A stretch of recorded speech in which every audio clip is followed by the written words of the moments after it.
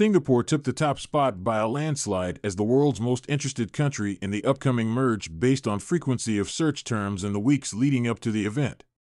A new report released from CoinGecko uncovered the places around the world most interested in the upcoming Ethereum merge.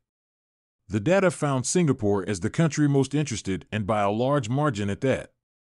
Singapore scored 377, which is nearly 100 points higher than the second-place nations, Switzerland and Canada, both tied at 286 points.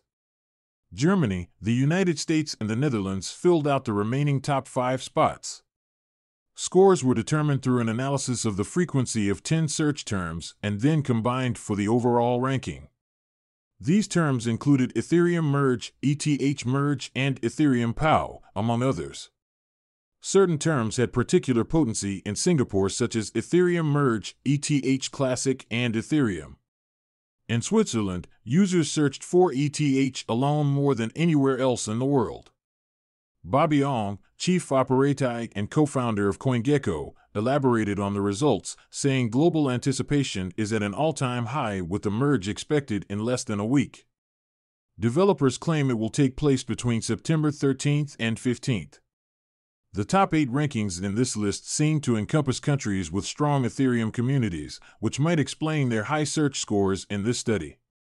When the merge of the Ethereum network from proof of work, POW, to proof of stake, POS, occurs, its wide effects will ripple throughout the entire cryptocurrency ecosystem, says Ong.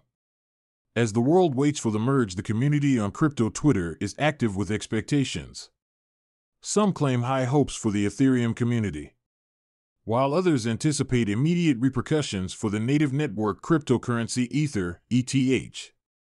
Even mainstream media outlets have tried their hand at covering the upcoming transition. Exchanges, miners, and developers across the space have also been preparing for the event in various ways. For example, Binance US began offering low-barrier Ethereum staking, while FTX announced that it plans to halt ETH deposits and withdrawals on Arbitrum, Solana, and the Binance Smart Chain during the merge. Prior to the Bellatrix upgrade, which took place on Tuesday, September 6, 74% of Ethereum nodes were ready for the transition.